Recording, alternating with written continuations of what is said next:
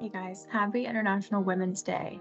My name is Alexa Dorning and I work for LCA Vision. I'm proud to say that I work with some of the most amazing, influential, intelligent women in this industry. And I'm really happy to be able to introduce one of our very own, Victoria Kesler, here today. She is a leader in the finance world and certainly here at LCA Vision. Hello, everyone. I'm Victoria Kesler. I'm the accounting manager here at LCA. If I would say if there's someone prominent in my life, someone that is a hero to me, I would definitely say it's my mom. My mom did things with, very little, and she made it look like we missed nothing. So definitely, it would be my mom and my grandmother as well. They both were strong women. My grandmother, she was a nurse for a psychiatric hospital around, and my mom, she was like a supervisor in her job. But the strength that they show, like all the things that they had to endure, especially my grandmother, growing up, becoming a nurse in her era. So the strength that they showed made me say, "Hey, I want to be like my mom." And my mom always instilled in us, all of her girls, because it's four girls. She would say, "Always be independent. Always go and look for what you need.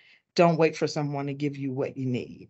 And she said, "Always be true to yourself." So, and I see that in my mom and her life even now. When I first started college, I was like, "Hey, I think I want to go and be a pharmacist." And then my parents was like, one wanted me to be a nurse, one wanted me to be a doctor. I'm like, "Okay, what do I want to be?" So my first year of college, actually, I was still like undecisive, but I was taking classes for pharmaceuticals. So I was pushing towards pharmacy.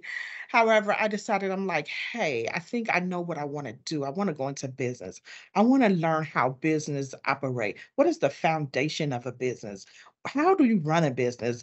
I want to learn about stocks and bonds and investments and how I could make money." And so Yeah. I decided to go into the business field. When I first started out, there were just a few women, and so, like, even in college, when I was in college and we were in the business college, it seemed to have been more men in the classes than women. In the business field, it seemed like to always be males. And as I got out of college and I went into my career, that also followed suit, obviously.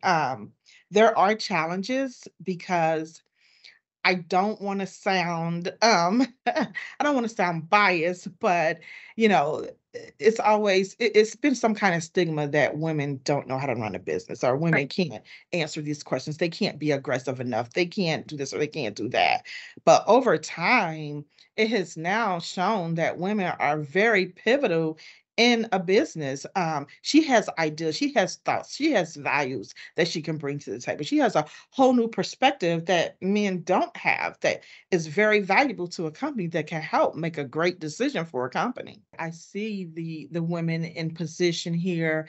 I see diversity here. And so that's part of, you can see the change that has happened from, long ago, even before me. You definitely see this change that more women are in the workforce. All of the women on my team, on the accounting team, um, I admired them because they go out and they push and they look and they wanna do better. Like, I have some that says, "Hey, how can I make this better?" Or, "What do you need me to do?" Because they wanna learn and they're anxious, and that inspires me to know that, hey, let me help them move ahead in their career. Let me pour into them because someone else poured into me. So I feel like that's my responsibility as well, is to pour into these young ladies so that they can someday be CEO, CFO, whatever it is they want to be. I always tell my nieces never to compromise who you are. Always stay true to who you are, your core values, your morals, your respect, your dignity, all of that. It matters. Some advice I would give to other young ladies that's trying to get in the finance and accounting world or just in the business field altogether is to search, to look, to research, do your investigation. Um, don't wait for anyone to give you information. go get it. Over a period of time, as you start getting this information, you're building yourself, you're building your knowledge, you're building your skills, you're building good information that you can use and bring to the boardroom. So I will always say, don't wait for someone to give you something. Don't wait to be trained. Go train yourself. Go get that information you need. Study. I still study even now here. I stay late some nights getting more information in the industry. So I would definitely say the one thing you want to do is, number one, know that you want to do this. Know that what you're getting into. Investigate the field. Research the field. And then don't wait for someone to give you something. Go out there and get it. Thank you. Appreciate it. Thank you. Yep, you're welcome.